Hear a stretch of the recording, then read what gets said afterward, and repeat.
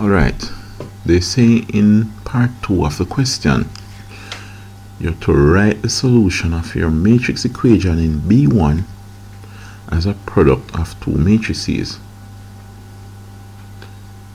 Alright, I'm going to criticize this question because it is kind of vague, right?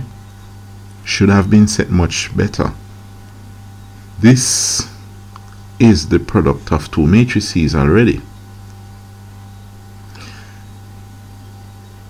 Are you supposed to solve the equation?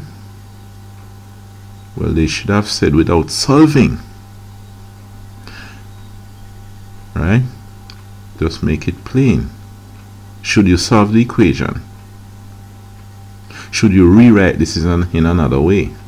So this question is of low quality as far as I'm concerned. But anyway, let's look at this. If you're going to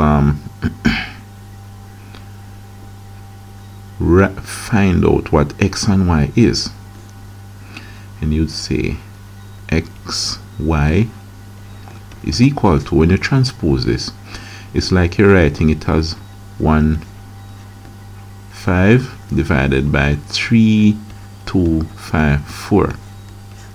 But you know, you're not really going to be able to work it out like this. What you really are going to have to do is to say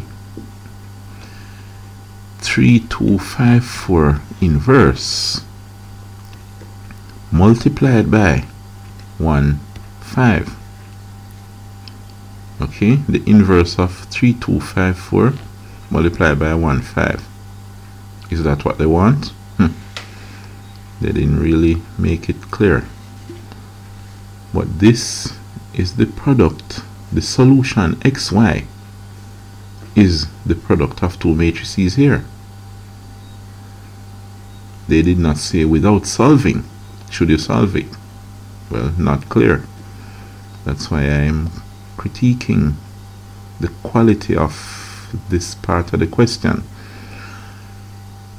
If you should solve it, you'd have to find the determinant of this, put 1 over the determinant, then interchange 3 and 4, change the sign of 2 and 5, then multiply it out. But they gave only 2 marks, and doing all of that would be a lot of work for just 2 marks. So probably this is all they want. The solution xy is equal to the inverse of 3, 2, 5, 4, 3, 2, 5, 4 inverse multiplied by 1, 5. Putting the 1, 5 in front wouldn't present a matrix that you could multiply. You'd have to put it behind like this. So maybe this is what they want, alright? But as I said before, this section of the question is really vague.